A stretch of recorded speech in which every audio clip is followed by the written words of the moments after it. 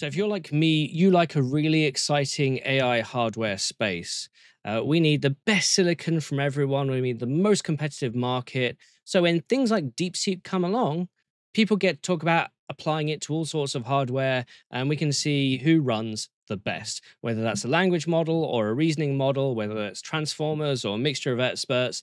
There's a lot going on here. So whether you need compute or whether you need memory or whether you need networking, having the best chip means a lot. Now, Intel has had a lot of chips for the data center for high performance compute, and depending on what flavor you want, and depending on what market you're in, there are different types. We know about Ponte Vecchio for the data center. That's all about FP64. That's all about high performance computing that goes into supercomputers. And that line is called the Xeon Max GPU. There was going to be a follow on to that product called Rialto Bridge that was cancelled. Now that's going on to a next generation product called Falcon Shores. On the AI side, Intel has acquired several companies to do with AI, but the one that's using it most right now in the data center is the acquisition of Habana back in 2019. This startup using TSMC has designed now 3 generations of Gaudi processors aiming for high bandwidth memory into the data center for AI, for reduced precision, going through essentially the motions for training and inference. But right now, their Gaudi 3 chip, launched at the tail end of 2024, is more focused on inference, the way it's designed to be programmed. All of these, designed to use the software stacks and optimize software stacks for AI. The news today comes out of Intel's financial disclosures. It's Q4 24, their full year 24. We've got the co-CEOs on the call. That's Michelle Jensen-Holthaus, who's also the CEO of products, and David Zisner, the CFO. And they're going to talk about all the changes that are happening at Intel, as well as the financial results. Now, one of the highlights of the call is going to be the announcement that the Falcon Shores product, which was meant to be designed as the next generation AI chip, is going to be essentially changed into a test chip. What they're doing for that is essentially making it a V0.5 chip. And the next generation beyond that, Jaguar Shores, is going to be the retail chip. That's the one that's actually going to go to customers. Now, there are a number of reasons behind it, and I've spoken to Intel about this to get the information out of them so I can talk to you about it. So let's get into it. What's your minimum specification?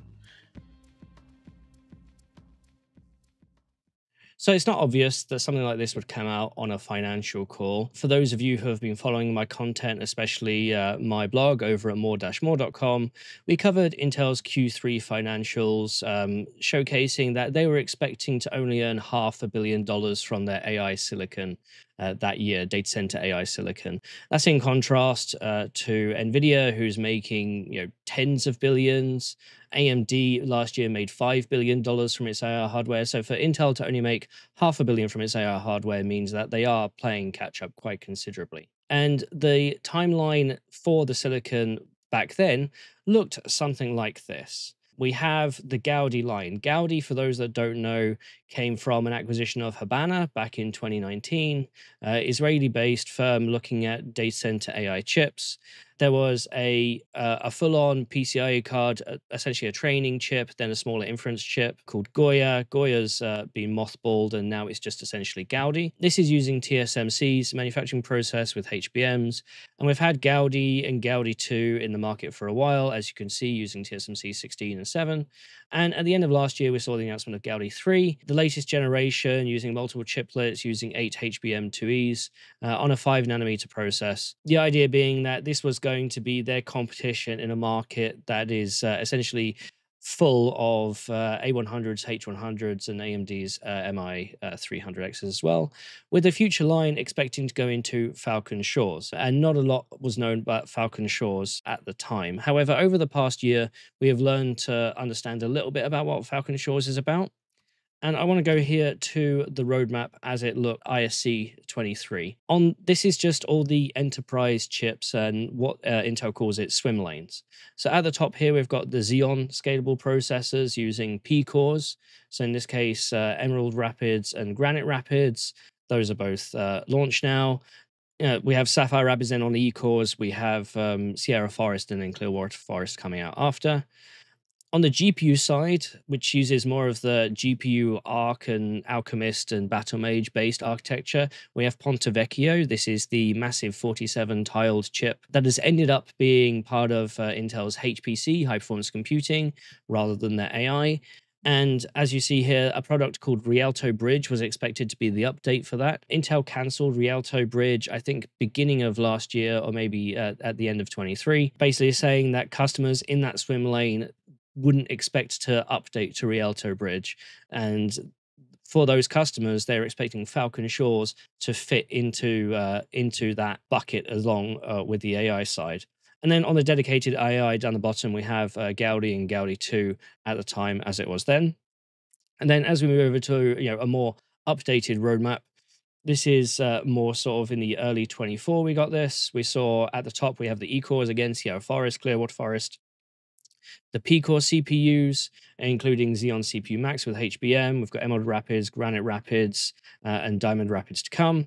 On the dedicated AI, again, Gaudi 2, Gaudi 3, and then the idea was that after Gaudi 3, not a Gaudi 4, but a Falcon Shores product. And then when we have HPC, this is where we have Ponte Vecchio, the GPU Max series, again, going into Falcon Shores.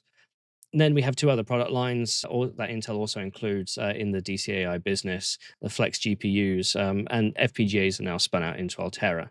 But the whole idea was that Intel was going to coalesce a number of its swim lanes around the Falcon Shores product line, or at least around the Shores branding. And the whole point about Falcon Shores, as was originally intended, is it was going to be a chiplet design using Intel's advanced packaging, using as much of Intel Foundry as possible.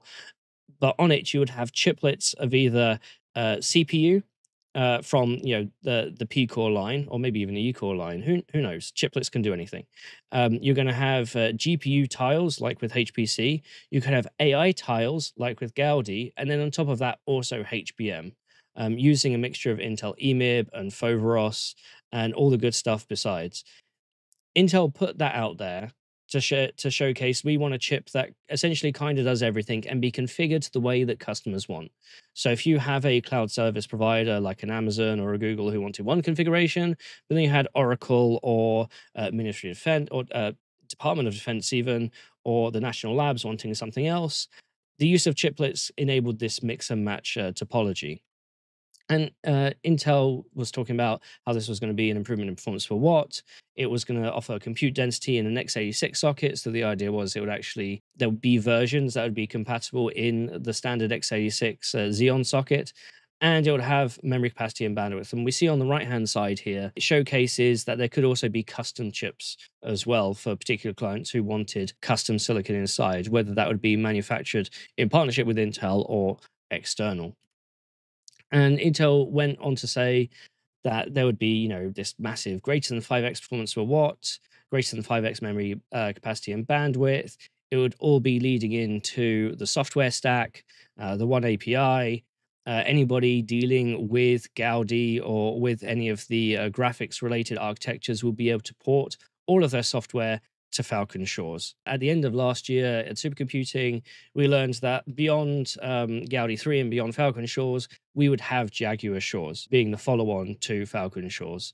So if we look at this roadmap, what essentially is gone here is Falcon Shores. The next generation of chip in the AI space for Intel after Gaudi 3 will be Jaguar Shores. What Falcon Shores is being positioned as now is a test chip in preparation for Jaguar Shores. Intel's going to go through some of the reasons why this product is now being pushed as a test chip rather than a production chip. They're going to talk about meeting the customers where they need to. One of the issues with the AI ASIC market right now, and one of the reasons why AMD and NVIDIA have gone to a yearly cadence with updates. Really, it's a 2-year because every other year is a memory update. But in terms of architecture, the rapid nature of how architectures are evolving, and I'm not just talking about recent things like DeepSeek or investments such as Stargate, there's a lot of research going into what makes the most ideal AI workflow, what makes the best model, how to train it, how to inference it, what that inferencing means.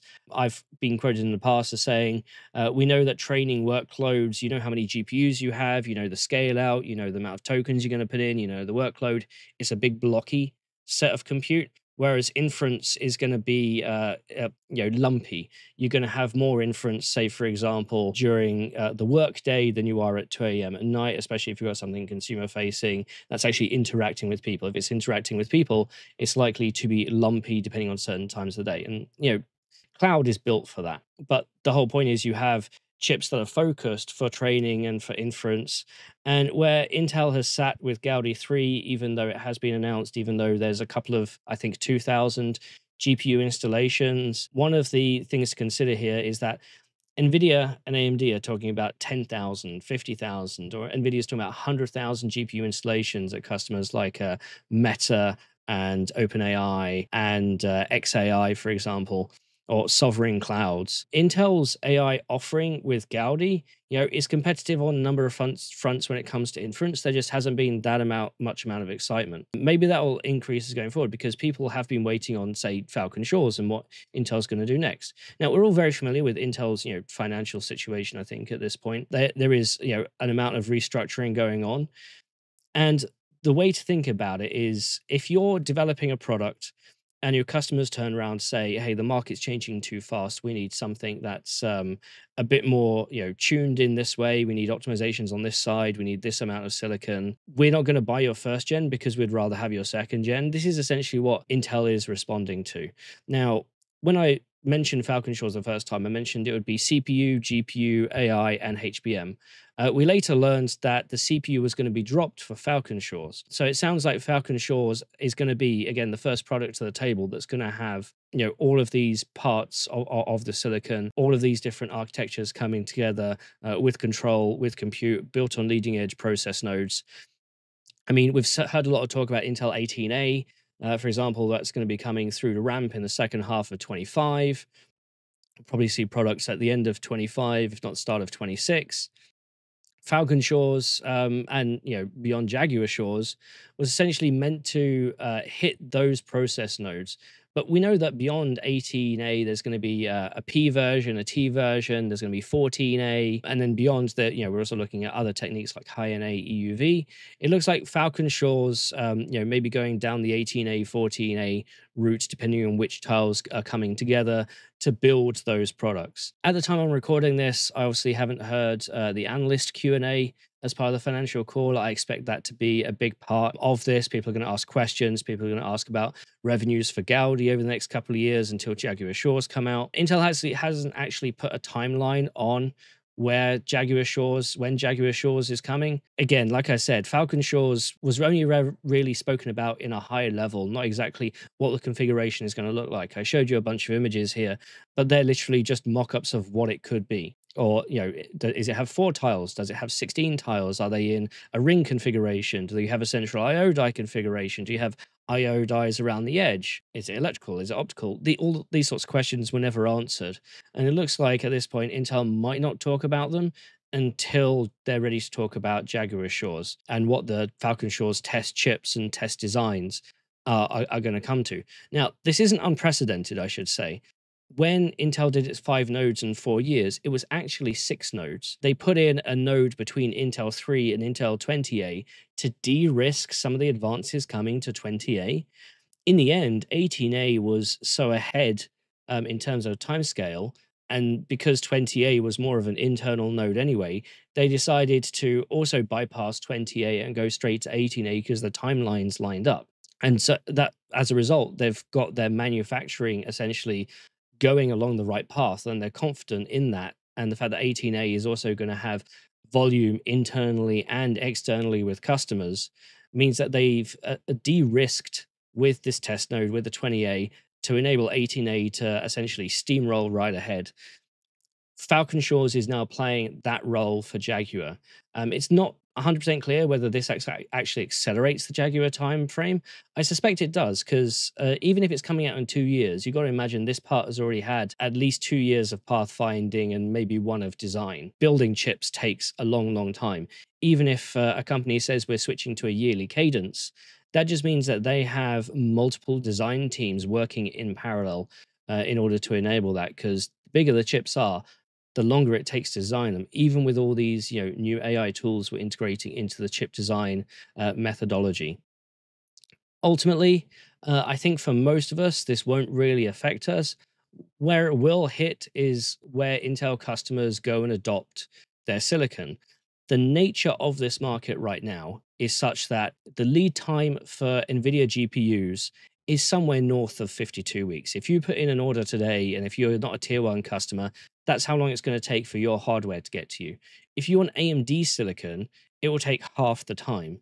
So you got to think, is getting it in half the time and then spending perhaps some extra work making it work on AMD worth it for my time to market? Or do I just sit back and wait for NVIDIA? Customers aren't going to sit around on waiting for Jaguar Shores. They're going to go and get other systems in the interim and then circle back. Whether those systems are Gaudi 3 or whether they're competitors, at this point, it's unclear.